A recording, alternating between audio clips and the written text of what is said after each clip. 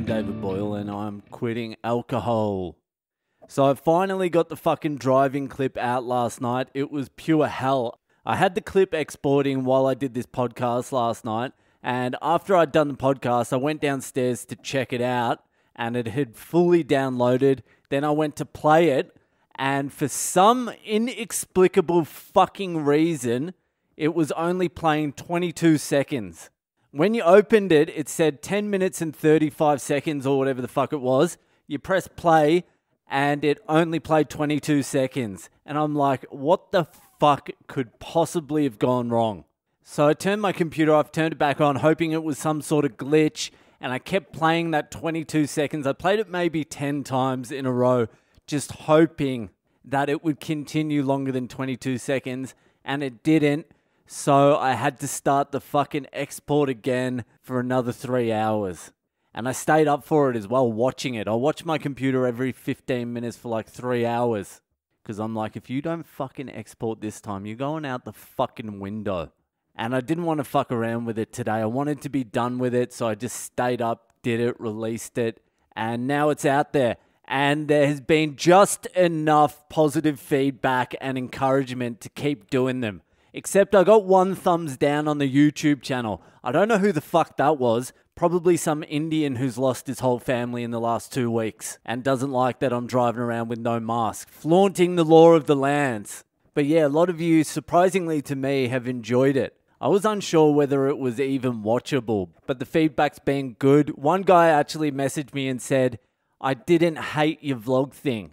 Congratulations." And I was like, yeah, well, that's pretty encouraging because it could have been something very hateable. So I'll continue putting my life and my family's life at risk for a couple of 100 views on YouTube. Maybe once a week I'll do it. I'll try and get out there once a week. And I want you to know, besides like the 10, 15, 20 minutes I'm driving, the rest of the process is fucking hell. I haven't felt this much anxiety and rage and pure anger than I have over the last 2 days in quite some time. I can't remember how long. But I'll keep doing them. I don't know how I'm going to keep them funny and interesting, but I'll fucking try. And if you haven't watched the first one, go to my YouTube channel, Boyle Comedy. Subscribe to the fucking channel too.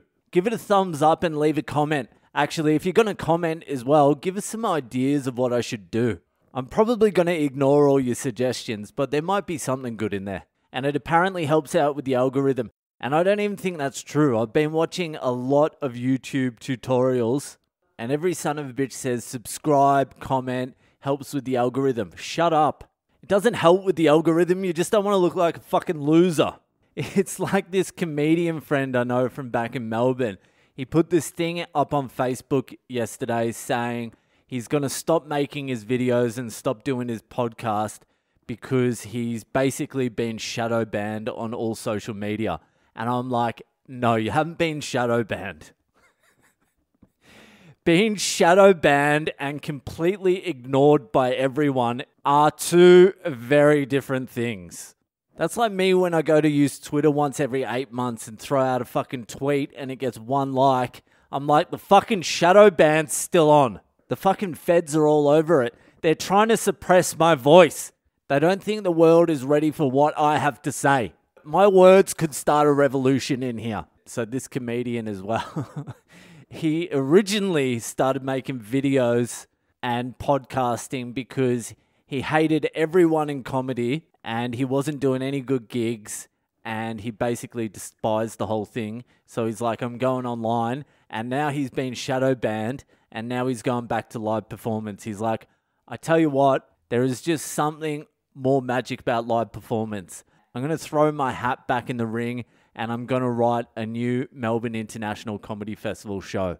He's not going to develop it and hone it throughout the year. He's just going to write it in his bedroom and then present it to a crowd. It's fucking crazy. How the fuck did I get there? I can't remember. But the other thing I'm going to do is I'm going to make some Spotify playlists. I'm going to make a few Boyle playlists. One of the listeners asked me if I could make a psychedelic playlist. And I'm going to do that. But the songs aren't necessarily going to be psychedelic.